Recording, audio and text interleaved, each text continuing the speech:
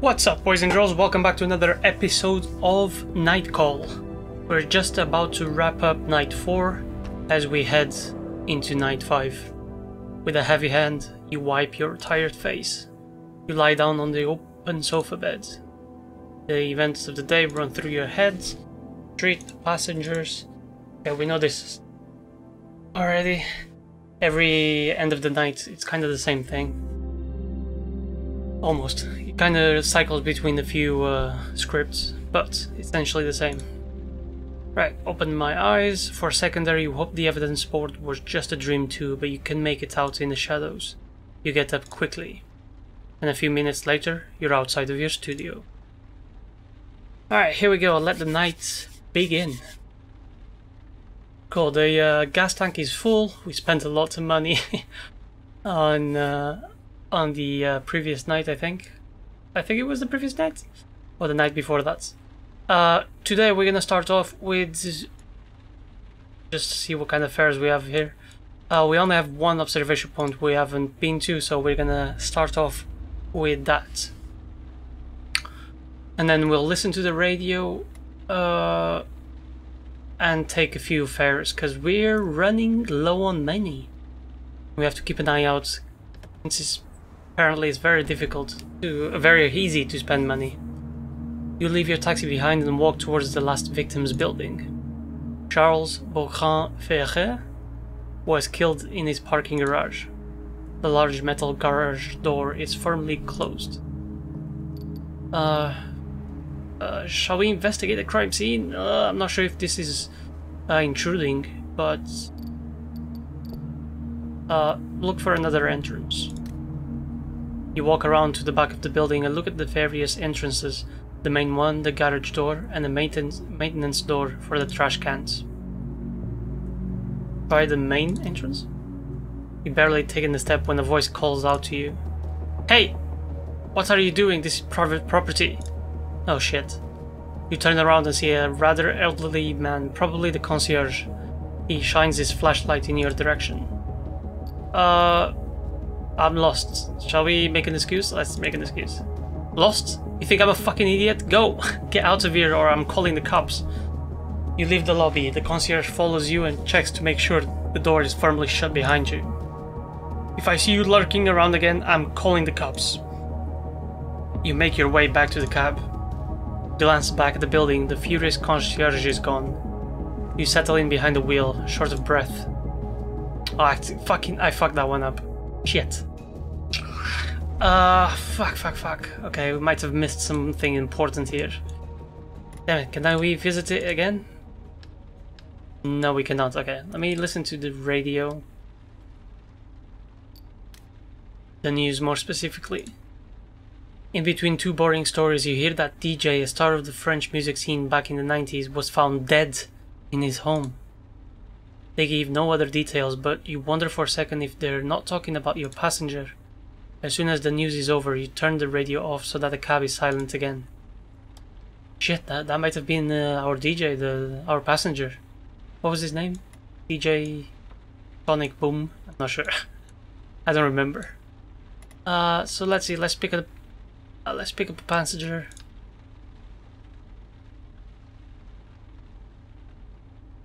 Oh man, I gotta put this case together. It's not looking good. It's not looking good, I'm telling you. I have no idea. There's only 4 suspects and oh, this passenger said needed to talk to me. Sorry, I didn't quite read that. The passenger who gets in the cab greets you in an uncertain tones. Good evening. Try to answer as warmly as possible. Good evening. Good evening. I want to... He stops short, trembling, as if in a panic. Is everything alright? No, it's not. He begins pouring her heart out. A flood of sorrow fills the cab. I've lost my cat. She shakes her head as if chasing a bad dream. I know, it's pretty silly and it's pathetic, but I lost my cat. He holds up a poster of the missing animal. His name is Krauke. Oh, we actually... it's actually been one of our passengers. That's the cat. We know where we took him. Maybe we can help. The cat from the other night. He's sure of it. Listen, I know this is going to sound crazy, but someone saw my cat get into a cab. So I called your company and asked which taxis were in the neighborhood the night he disappeared. You were the only one. I need your help. Her tone is increasingly hesitant, insecure. Please tell me, you know where he is? Where is Croaky? Or Croaky?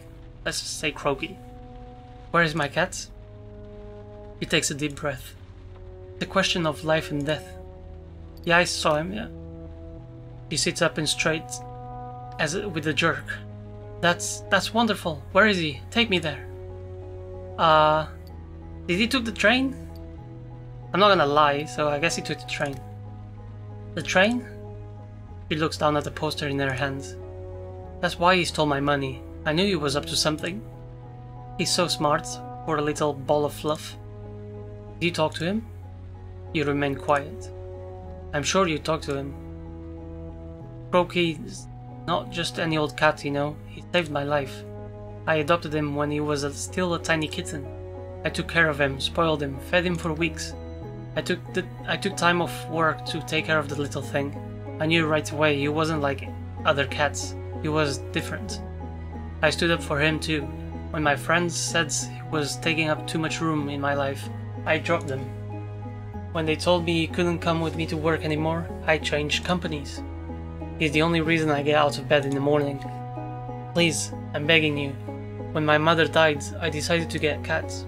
I thought it would take my mind off things, get me interested in something else, and then... She stares at you. I'm going to ask you one last time. Do you know where my cat is? Tell the truth, of course, man. Why would I lie to her? What the hell? Your cat got into my cab. Her eyes flash with hope. I drove him to Saint Lazare. Deauville? Maybe. He's in Deauville? I'm sure of it. He loves it there. Could you stop the car, please? It's stopped already. We're not even driving, but okay. You pull over to the sidewalk. Thank you. She lowers her gaze. I know I was a little too much for him. I might have been a little suffocating, but he was everything to me. And nobody seems to understand. Nobody. I'm not gonna say any of these, man. She's clearly very invested in the cat, and it's very important to her. And the cat was special, I give you that, because he took a cab and took a train. That cat was very special. What the f... I'm gonna say nothing. Time seems to have come to a standstill. By and by, he looks over at you. He's probably dead by now. And it's your fault. She gets out of the cab and walks away without shutting the door. The next minute she's gone, swallowed up by the night. You get out and close the door. You take a deep breath, your lungs freeze. You wait another minute, then get back inside and start the engine. Alright, she gave us a tip as well, even though she thinks we killed her cats because we drove her to the train station. Let's continue on. Hopefully that cat will come back.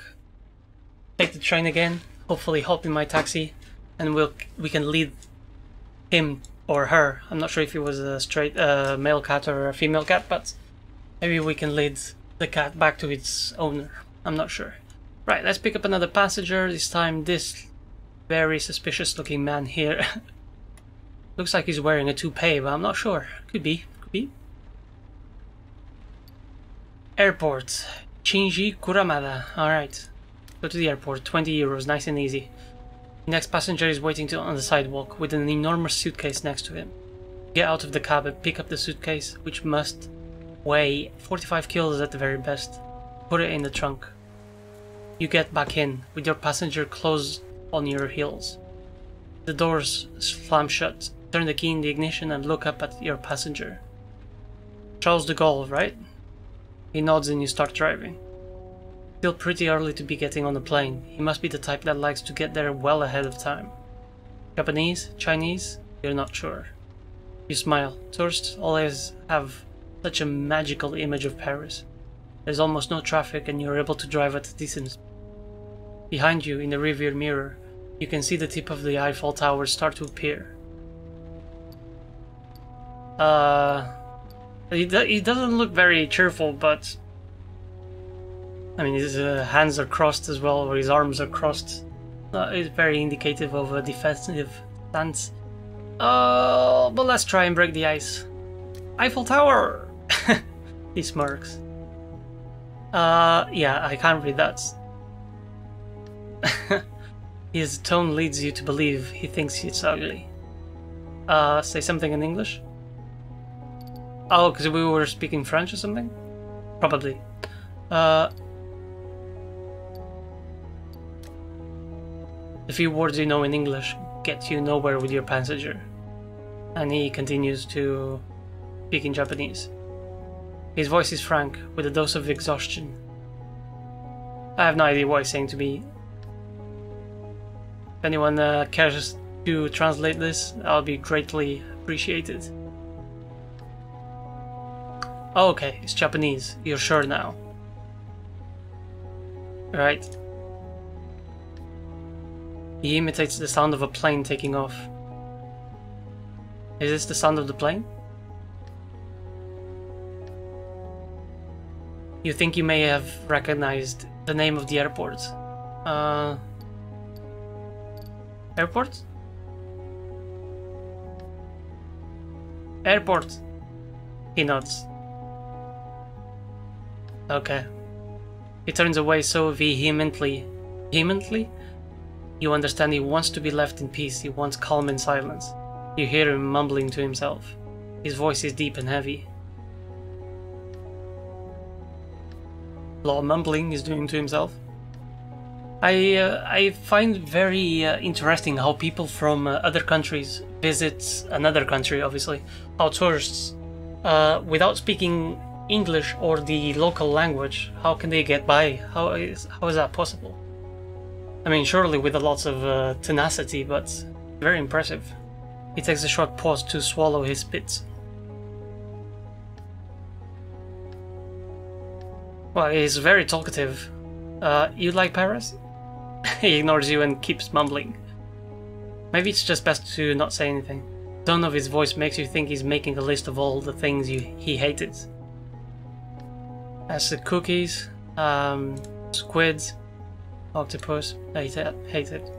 Knives and forks, hate him. He mumbles on and on.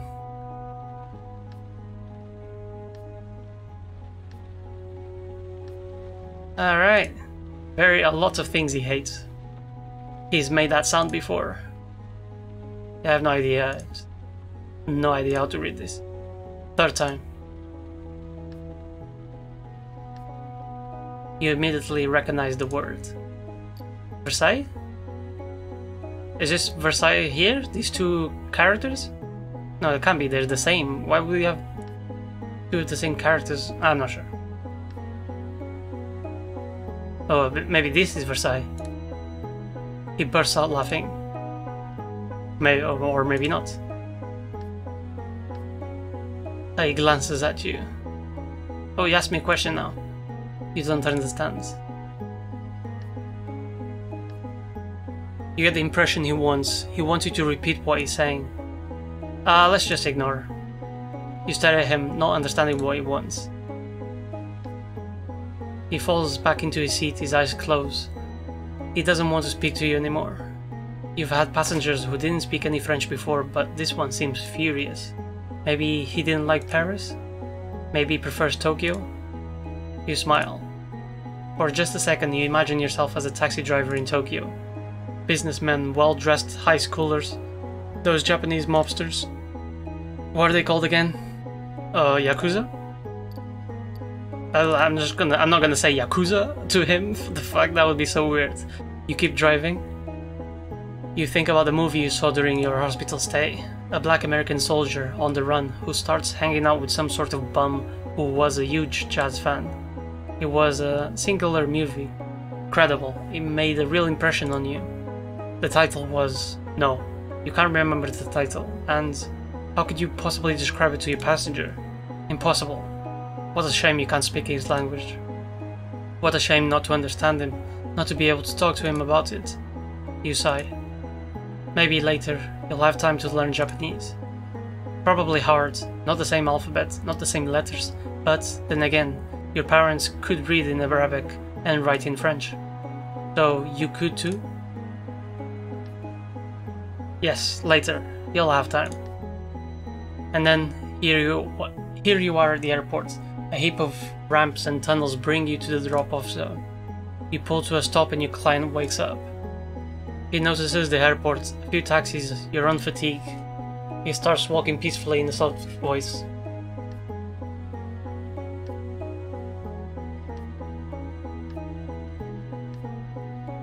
He shakes his head. Okay.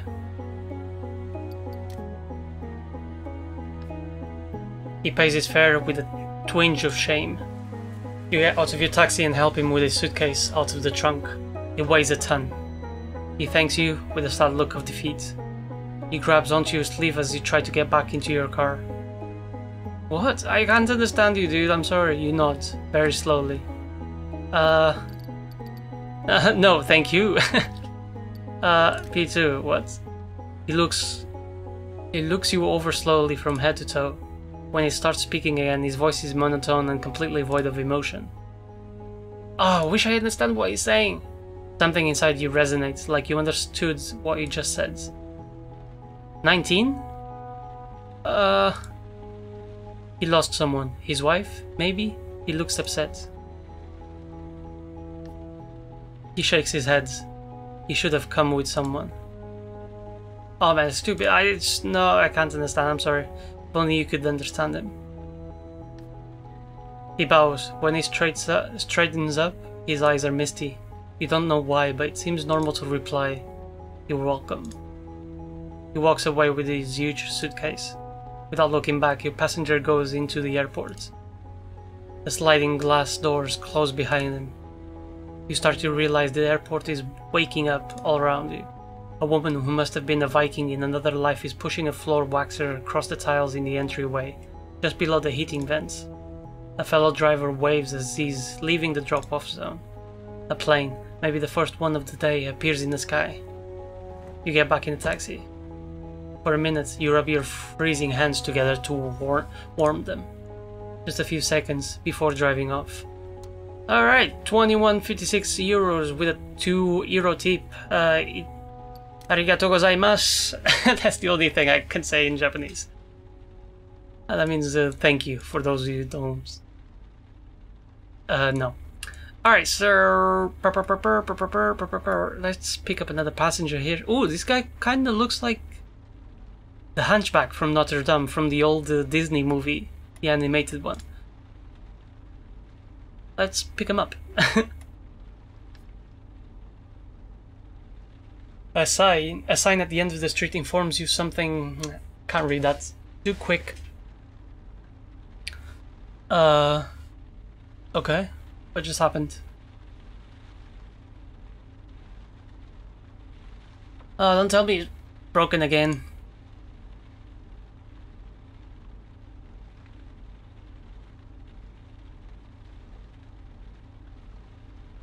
Yeah, I think it is. I think I need to restart the game. Alright, not to worry, let's do this. Alright, we're back in the game. Passengers, obviously, they have been cycled. So let's pick up, I don't know, this woman here. I've seen her before. Out of nowhere, you hear a voice whispering in your ear. This is where I died. You break hard. There is no noise in the cab, no noise outside. A silhouette appears on the back of the seat of the cab. Its features appear one by one as if drawn with a paintbrush. His name is Ludwig. This is so creepy. Fucking hell. So much suffering. You squint. A little boy. Would you be so kind as to drive me? Where? Very well. Let us drive then. The boy's silhouette flutters for a moment, then disappears entirely. You hold your breath. On the backseat behind you, the boy slowly reappears. You start driving. Rue de Rosier, please. You stare at the rearview mirror. Start driving? I'm already... Alright. The little ghost heaves a short sigh. He seems happy. Your stomach starts to growl. You're hungry.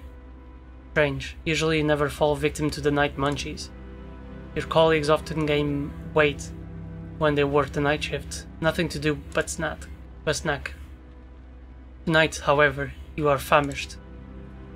We're going to Rue de Posier to eat the best falafel in Paris.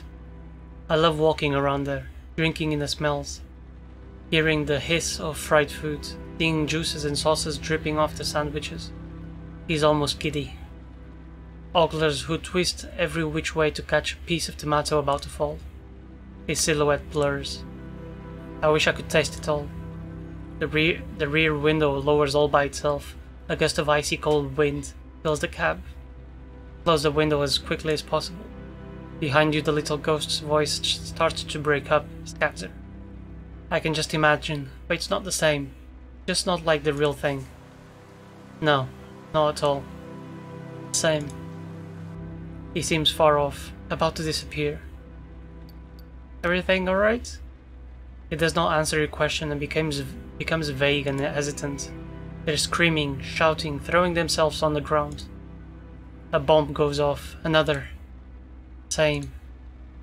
Catches his breath, looks outside, points at something in the distance. There, Rue de Rosier. Paris stopped here. The city wall on which so many children played and hide and seek no longer exists. I never even climbed up there. Now the stones are hidden in other buildings, and no one will ever find them again. Such is the life of a city. He grows silent for a moment. A nauseating smell takes over the cab. It takes you a few seconds to recognize it. Gunpowder. Rue de Rosier, Peter Street. How many people thought they were home there before leaving to grow old somewhere? There was a terrorist attack. Right here. 6 dead. Right in the middle of lunch. Plates were being passed, bottles being poured, forks falling on the floor. The child in the back blurs, becomes distant. I can imagine the last sentences they pronounced, their last words. No, don't worry about it. Yes, I can give you something else instead. 2 coffees. Coffees. When he starts to speak again, his voice has a broken quality, as if there were a far-off, threatening figure walking towards the car. I like to drink coffee. I didn't even know it existed before, when I was alive, breathing, walking. His figure flutters. What about you? Do you like coffee? You can tell this is not just a simple question. Oh, I'm so sorry. The child smiles at you. Tell me about coffee. Taste, its texture, its warmth. Tell me everything. Talk about coffee, I guess. I do love a good cup of coffee. Coffee is a drug, a hard one. It screws with your stomach. Reminds you you're just a machine inside. Tubes, pockets, filters. Burns your throat and stomach. Why do you drink it then? I don't know. I think that sums up who we are, doesn't it? I mean, I wouldn't say that about coffee. I don't regularly drink coffee. Maybe like twice or 3 times a week. Just like a mug of coffee. Normally black. But I quite like it. It's like you drinking tea. Except without the herbal properties. But you have something else. I think that sums up who we are, doesn't it? You glance back at the kid. He's listening in silence. So, you don't like it? Oh no, I do. But it's like cigarettes. Slow killer. No matter the quality of the beans or the tobacco. Poison. A memory floats through your head. A heavy-set figure rolling a cigarette between his worn fingers. We are complicated beasts. Yes, we like to mistreat ourselves. Like what happened in the Rue de Rosier. Suddenly, he is gone. You brake sharply, keeping an eye on the rearview mirror. You are now alone in the taxi. Alone and craving falafel. Alright, that was very interesting, although it didn't help me at all or gave me any money. Interesting nonetheless. Who shall we pick up here? I'm gonna see if I'm not sure if I should be refusing some passengers. Ah, man, my poetry needs a car ride. Let's refuse that. Sorry, I don't like poetry. Not that much. Okay, so if I refuse, I get different people. Okay. Check out this young lady, I think, up here. Woman crossing the street notices you. Then, for no apparent reason, she changes her mind. Okay, no problem. Leia Graja. Alright. I need to go to St. Owen. Alright, let's go. The next passenger does not simply get in, she throws herself in. Energetic, lively, chatty, she looks like she never stops. She gives you her address and heaves a big sigh. Start driving. Do you mind putting on some music? Choose... She seems like the cultural type. Let's choose a cultural station. An Ethiopian jazz tune starts up. Your young passenger leans jerkily over to you, then she stops and lets herself go with the music. You like listening to this station every once in a while. The playlist is random, unusual and surprising. Some of the stuff they play you can't understand, or you can't stand. Some of it drives passenger nuts. But there's something magical about discovering new tunes, new styles. All of a sudden, your passenger taps you on the shoulder and pulls you from your thoughts. Hey, can I ask you something? She doesn't wait for an answer. Do you think that people have faces that go with their personalities? It's possible, I guess. She pauses. She scans your face like she's trying to determine your personality. I think it's possible. She starts speaking quicker and quicker. I saw a really weird movie tonight, a black and white one, crazy old. Directed by Hitchcock, this famous British guy. The female lead steals money on the job. She opens her eyes wide. But like 40,000 or something, which must be worth a whole lot at the time. So she goes to hide out in a motel. The owner is a bit precious. His name is Norman, so with that kind of name, you know something's wrong from the start, right? Before you can provide an answer, she's moved on. And then she gets slaughtered in the shower with this big knife. Insane. They kill off the main character after, what, half an hour? Oh, is this Psycho she's talking about? I think so. There's blood everywhere. And of course you can't see anything. Old movies, they never show anything. You never even see when people kiss. Yeah, so anyway, the dude who owns the motel, he so completely looks like a murderer. And she goes right there, gets a room, has dinner with him, they chat. No big shock when he slices her up. She pauses. Silence fills the cab. Like the rest of the story is missing, like your passenger is struggling to say something. And... did you steal money? What? He reminds you of someone? Well, yeah.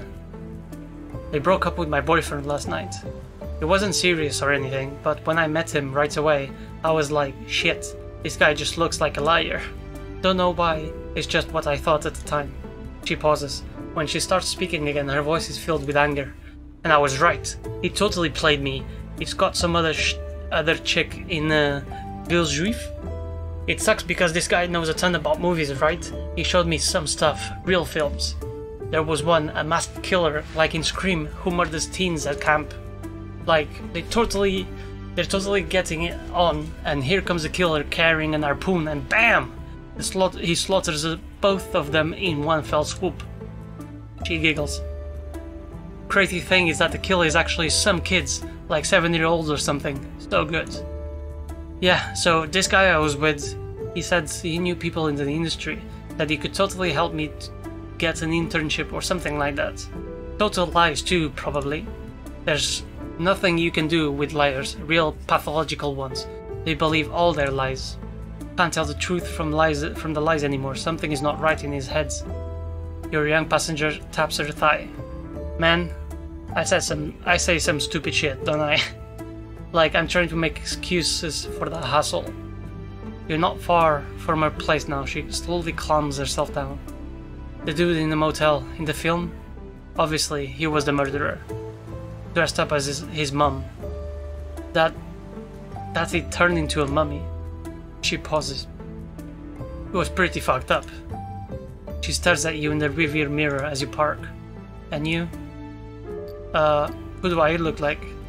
Hard to say. Your beard hides most of your face, but you look like... cool. I mean, detached. Yeah, detached. Like the world, everything around us. Like it's not really your place, you know? Like you're just passing through. She flashes you a smile. Don't take it the wrong way. I'm just saying detached and cool in a good way. No worries. She looks down. Phew. I thought I didn't want to hurt your feelings.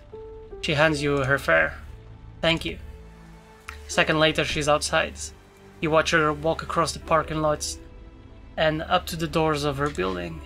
Once she's inside, you drive away. Alright, 16 cents in tip. Not great. But 15 euros in total. I guess that's good.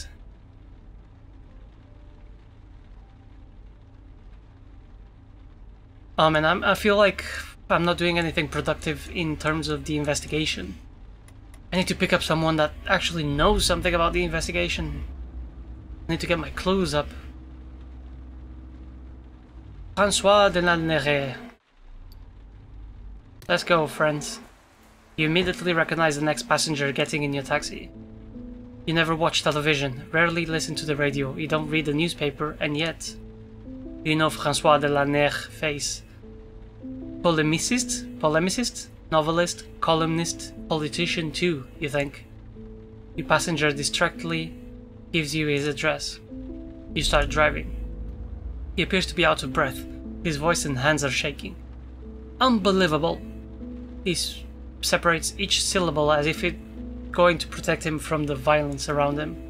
Unbelievable. Is everything okay? Can you even begin to fathom what a public danger this represents? What? A mere 5 minutes ago, I wanted to cross the street. Suddenly, slicing through the darkness in deafening silence, came an electric car. Its asphalt-coated tires drove right over the tip of my old loafer. It's shot, I can tell. The leather is compressed and streaked with mud and soot. It's a travesty. A travesty! He begins writing furiously. You catch a few words from time to time. What for? For the environment? Create more road deaths? Save polar bears? He leaves you hanging for a second before grinning. Another badly thought out stunt from the snowflake hipster lobby? Quinoa? Electric planes that will crash into Charles de Gaulle airport without sound? You hear a throaty laugh. The earth? Safe, intact, clean, but at what cost? No way, Jose. Our planet produces oil, so we must use it. It would be unnatural not to. Unnatural indeed. He chuckles crudely. Rise up in the defense of the sweet purr of the convertible, just as they would the hoot of the owl in danger of extinction in the lush forests of the Champagne region. Ah, murderer, assassin! The ferocious silence made to oppress us. He puts down his notebook, a wolfish grin spreads across his face. Yes, magnificent editorial, just magnificent. What about you? Do you want to have a silent car? I do stand by electric cars. Obviously, fucking using petrol fuel or oil resources are not good for the planet, and you shouldn't be using them. I mean, yes, it's natural, but it's causing a lot of harm, and we must cease its use. But at the same time, the silent cars are a real threat, and I think I've read something a few years back, because of the Prius, they would be so silent, people wouldn't be acknowledged by their presence when they were crossing the streets and whatnot. So they were putting like artificial sound making, like some speakers or something in the car, so it made more sounds. So it makes more noise as it's driving by. Would you like to have a silent car? Silent car? No, I wouldn't. See now? See? I'm not the least bit surprised. As if taxi drivers don't like them, then something is definitely wrong with this world. Seriously though, I'm being straight with you. No bells and whistles. It's God's honest truth. A city without noise is not a city, mark my words. You drive in silence for a few minutes.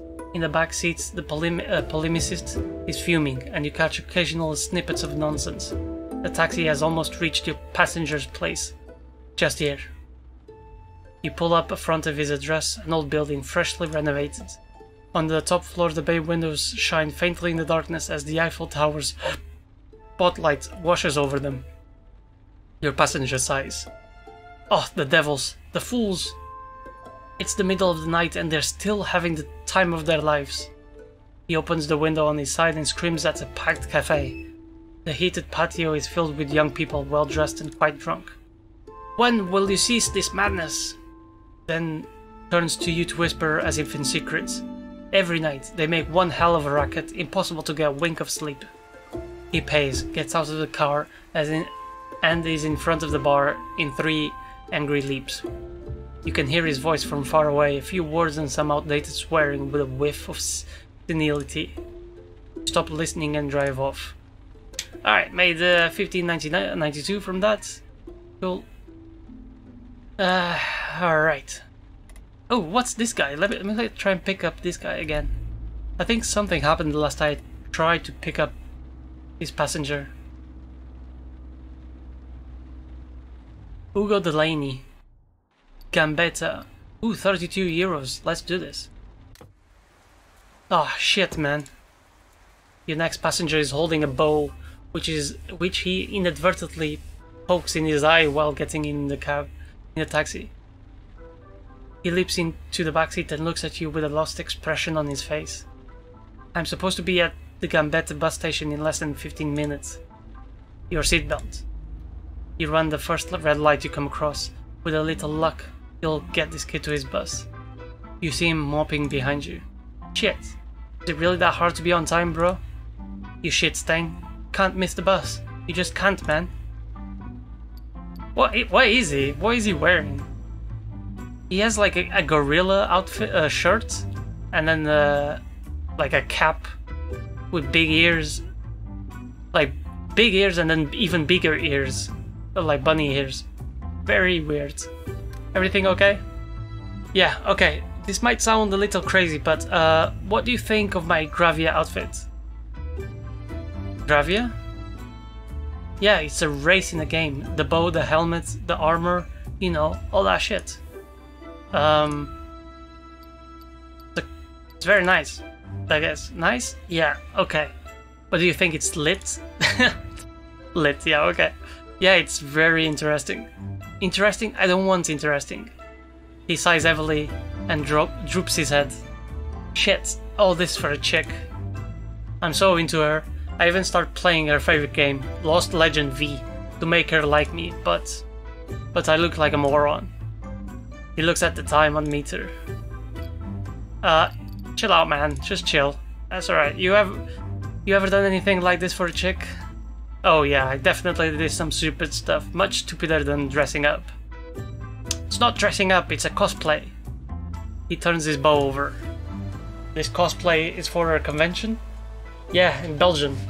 There'll be thousands of cosplayers. It's pretty legit. Will there be lots of graviers? Gravias.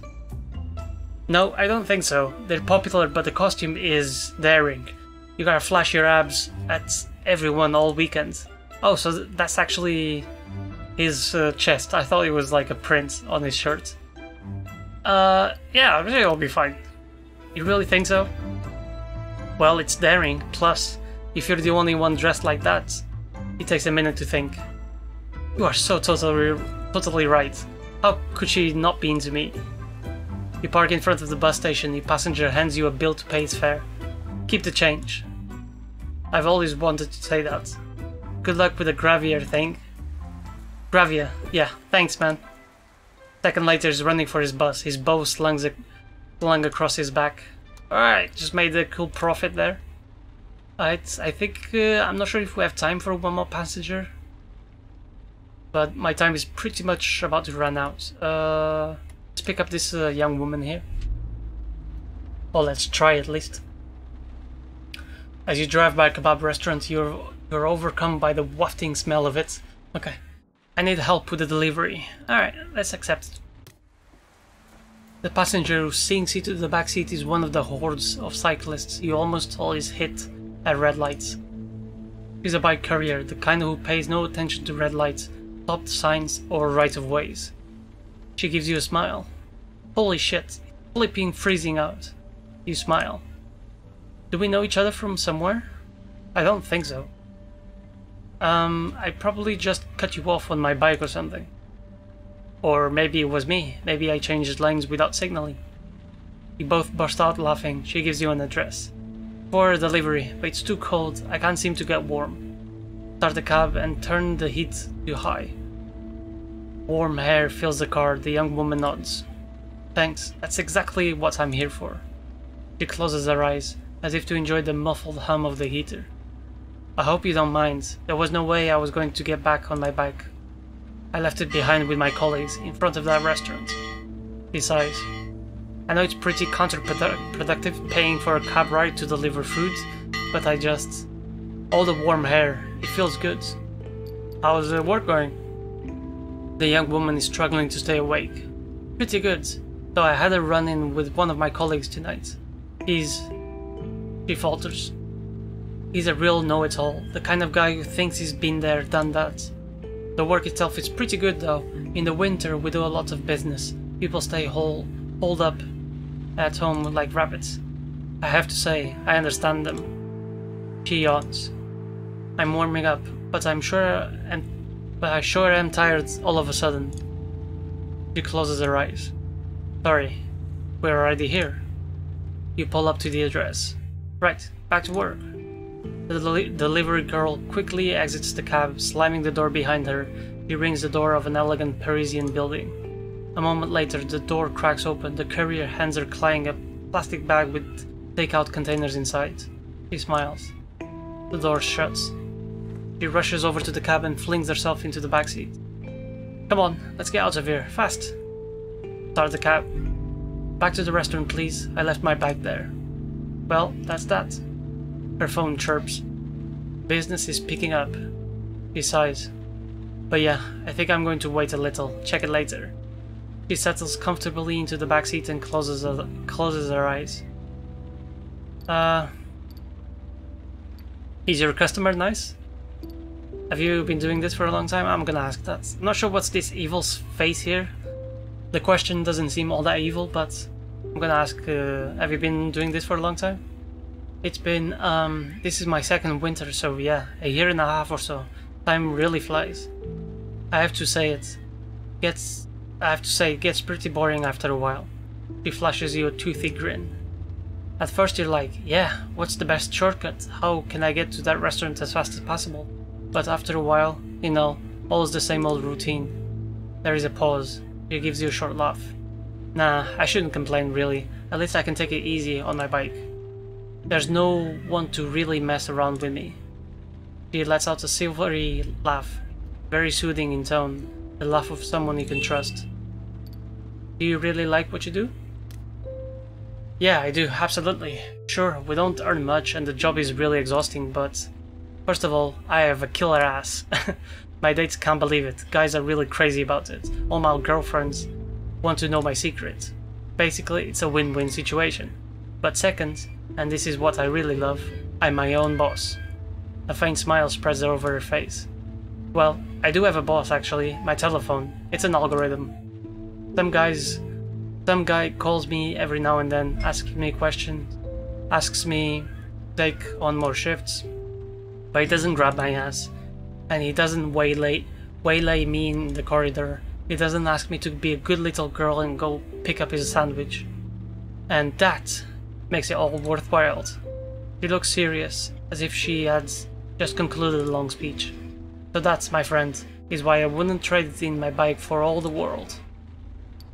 Any prospects for the future? Nah, you're right. Not much as far as prospects go.